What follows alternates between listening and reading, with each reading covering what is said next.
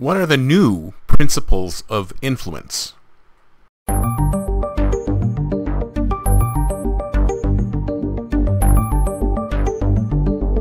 morning, everyone, and welcome to Think Future. My name's Chris Kalabukas, and once again, we're coming at you live from deep, deep, deep in the heart of Silicon Valley, California. We're talking AI, startups, and the future.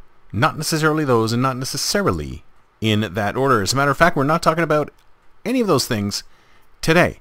But we're still talking about something that's very interesting that you'll find incredibly interesting and important, especially if you run a startup.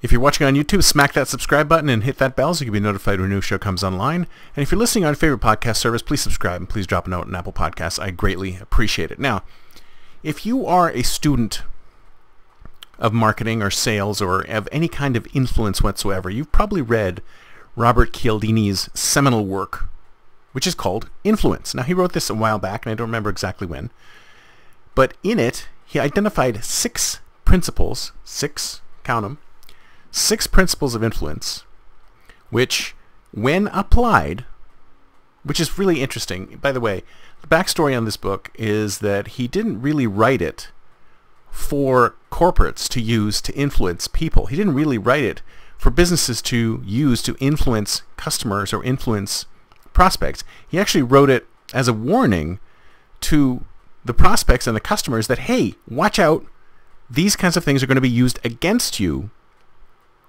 in order to try and influence you. And these 6 principles are reciprocity, commitment and consistency, social proof, authority, liking, and scarcity. And using these principles, or a combination of these principles, is supposed to allow you to influence anybody. Now, I'm not sure when this book was published, but what I'm trying to say today is that even though those 6 principles did work, or they used to work really well, we are now in a world where those principles no longer operate. Of those 6 principles, maybe 2 of them are still useful. And there's probably other principles that I can't think of at the moment that can be used to influence individuals. But if you ask me, many of these principles have fallen by the wayside, and right now we cannot get the same kind of results that we used to be able to do when we use these principles. So let's go through them in a little bit more detail. So reciprocity is the first one, and that one's pretty easy. If you're trying to get somebody to subscribe to your newsletter, you give them a lead magnet. So you give them something, and they feel a little bit indebted to you, and they're going to give you something back. Now, that works in a normal world where the internet isn't swamped with so much information that it's almost impossible for your little piece of content to stick out. So any kind of lead magnet that you're using, people will say, oh, thank you very much, but not feel like they want to reciprocate at all. So if you ask me, the law of reciprocity is out the window. The next one is commitment and consistency. Now, it used to be that people would have to, especially when we were in our small groups and small teams and we didn't have this kind of social media communication, we had to remain consistent. We had to be committed to things.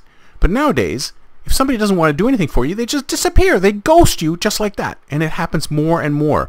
In fact, there's plenty of people talking about how we're now in the land of flaky. I mean, how often have you been able to make a sale because you just happen to continue to ping, ping, ping, ping, ping, ping, ping over again until they tell you to go away? If you're not commitment and consistent, I mean, I think that still works in some ways, but a lot of people don't have that kind of commitment. They don't have that kind of consistency, and we can't see it, especially on the side of the customer. The next one is social proof. Now, if you ask me, social proof is definitely become the strongest indicator of influence today. Because we look at people on social networks and we go, well, how many followers do they have? Do they have 1 million followers? Do they have 100,000 followers? Do they have 80,000 followers? Do they have 5,000 followers? Well, the more followers they have, we just look at it quantitatively.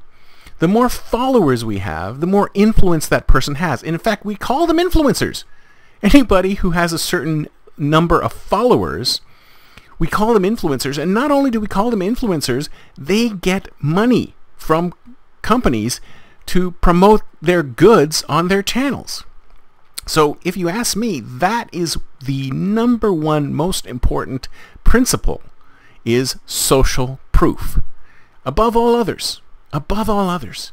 So if people do not have social proof, if they don't have an indicated number, a quantity of followers, it doesn't matter what the quality of the follower is, the quantity of followers, then they automatically get put to the top. And social media does this on purpose. Once they find people who are super popular, have huge numbers of followers, it continues to rise them up. It's the whole head-tail thing. And in fact, I'm going to talk about that in my next show on the whole head and tail dynamic that we're stuck in right now. The next one is authority. Well, when was the last time you actually listened to authority figures? That you actually wanted to do something and just followed along with authority? If you ask me, that's completely out the window. Authority doesn't mean anything anymore. In fact, some people would gladly absolutely take the opposite tact of what an authority tells you to do.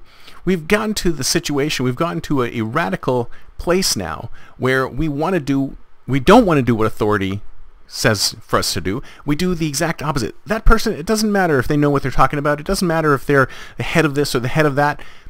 I don't know if I'm going to listen to them because they don't have social proof. The next one is liking. Now, likability, I think, is still extremely important. And in fact, of these 6 principles that I'm talking about, likability is probably the only one that's left outside of social proof that's important. You need to be likable. People need to like you. Now, some people don't do this at all. They purposely have personas that are hated, and some people are actually watched for that sort of thing.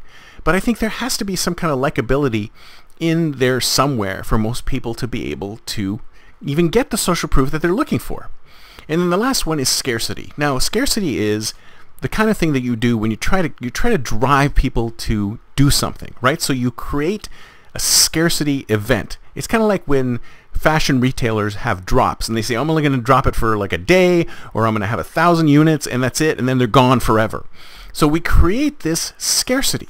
And the thing is that nowadays the scarcity is absolutely fake, because 9 times out of 10 what you're doing is you're promoting or presenting something that's software, that's electronic, that's content. And if you try to scarcify content, it's a little bit ridiculous, because if you say, oh, I'm only going to give this to the first 100 people, or the first 1,000 people, or only the first 10 people are going to be able to download this, you can always turn around and download it again. So the scarcity piece of influence is also out the window. So if you ask me, of all of those principles that I talked about, reciprocity, commitment, social proof, authority, liking, and scarcity, the only 2 principles that are left that are the strongest are social proof and likability. Now, some people might argue with likability. They might argue that having a completely unlikable persona is actually stronger for you. I mean, some people might argue that if you are hated, you're actually going to get more. You're going to be more of an influence than if you're not hated.